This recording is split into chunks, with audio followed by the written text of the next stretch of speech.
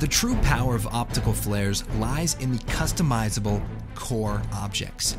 And those are the individual elements that make up our lens flares. Now, if we take a look at this lens flare here, you can see there's a lot going on. There's a sun in the background, and it looks really good. And you know why it looks really good? Is because this is actually a picture of a real lens flare.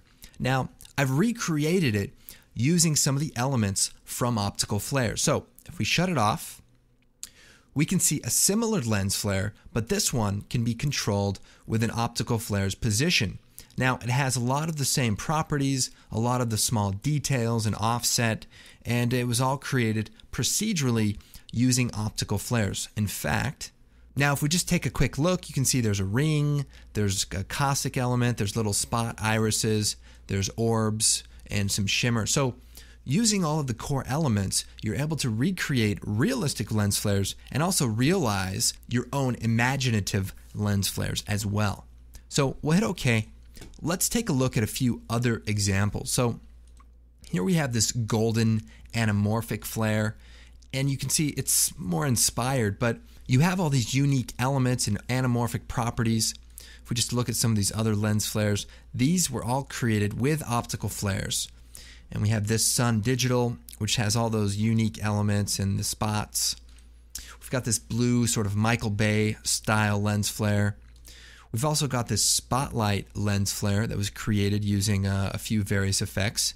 And there's really unlimited possibilities, especially when you have the position and translation controls to be able to move elements in and around the frame. So here's a sun that's based on this picture that looks almost identical.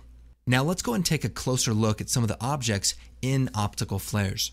So we'll go to the options here, and I'll just go ahead and clear the preset there. And we'll come over to the lens objects, and here we have our 12 objects. But we also have custom objects. And a custom object is essentially a core object that's been modified.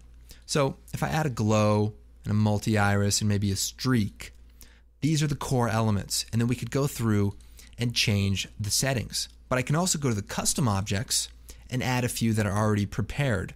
So this one is kind of an interesting object, maybe an anamorphic spot and an anamorphic stripe, maybe a sparkle. Kind of there to show you what the core objects are capable of creating. Now, while we have this up here, I want to show you the sparkle object. I think it's one of the coolest objects in optical flares because it really allows you to do some interesting things. So I'll just make some space here. Now, we have the common settings, and that's where we control the brightness and the scale and the rotation. And we can also come down and we play with the colorization. And then we have animation controls for some of the core objects. And then we have the sparkle controls. So we can control the complexity. We can make it, really simple or really complicated. We can change the length of the objects. We can change the spread amount. So if we turn the spread random down, it starts turning more into a circle object. And then maybe turn the thickness up, the complexity back up. Any of these settings can really give you some unique looks. And not only that, but we can play with the colorize.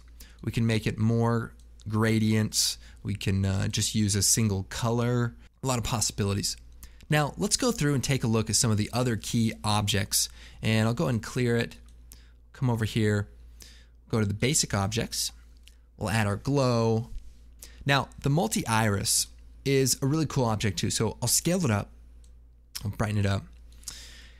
And if we take a look at some of the settings, we have the spread, which allows you to spread the objects. You have a randomization so that they don't move the same speed. Move that down. You can turn up the number of objects. You have a scale and brightness randomization. And you can also change the random seed just to get something completely different. Now, we'll keep going through. The object shape is one of the key parts of optical flares for any of the iris elements.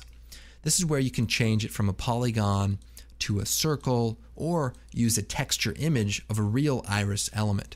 Now, I'm going to go ahead and make a few less objects here.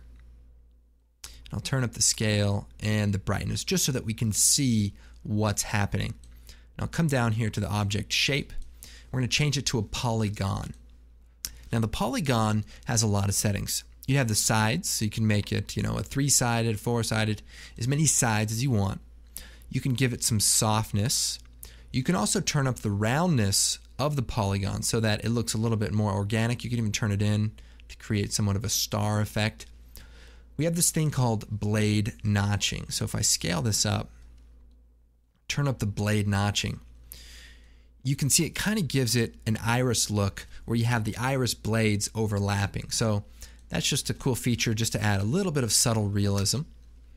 We also have an outline intensity. So if we turn that up, it kind of creates a little bit of a border around the iris.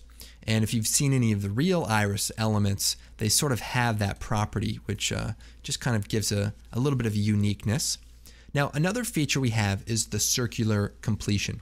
But we'll take a look at that with another object, perhaps. So I'll scale that down, and we'll just go from there. Now, the next object we'll take a look at is the streak. Now, seems pretty straightforward. It's just a streak. You've got control over the position, scale, all those common properties. But the streak actually has some cool settings. So what if you want to create a star? Well, you replicate the streak. So if we turn up the replication copies to 2, now we've got somewhat of a star. And then we can go up to the common properties, maybe rotate it, and we're well on our way. Now, it can also do a few other cool things. So let's set it to an odd number, like 3. So it's created a similar star. We can, scale it down and, have a cool little object. And there's even some randomization to kind of give it a little bit less uniform look. But that is the streak element. We'll go ahead, we'll leave it there. We'll just turn it down a little bit so we can see some of this other stuff. So we'll come back over here. We have the shimmer and the glint. And these two objects are similar. The shimmer is more thicker, and the glint is more like thin lines. So you have lines that shoot out, and then you have more like light that shoots out. So you might use the glint for something, let's say, we'll turn the thickness down, and it creates kind of a sharp sparkle, whereas the shimmer creates more like these God ray, type of an effect. So I like to mix them together just to add various detail. But let's just take a look at some of the various settings of, say, the glint for right now. So I'll scale it up so we can see it. So we have the complexity. So that's how many, detailed lines. You can control the length, the random length, so that they're not all exactly the same. You have the thickness and spacing random. So if we turn that up, you can start getting, some shimmery effects. And then we have the circular completion, which I guess we could take a look at right now.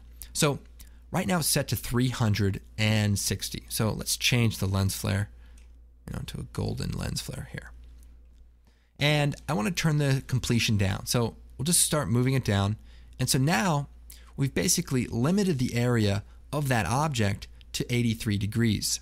And we can also play with the feathering. So if I were to hide our streak, you can kind of see exactly what that's doing. Now, without the feathering, it would be a little too sharp. So we can have a little bit of feathering, maybe turn it into just a little sparkle off the bottom of the element.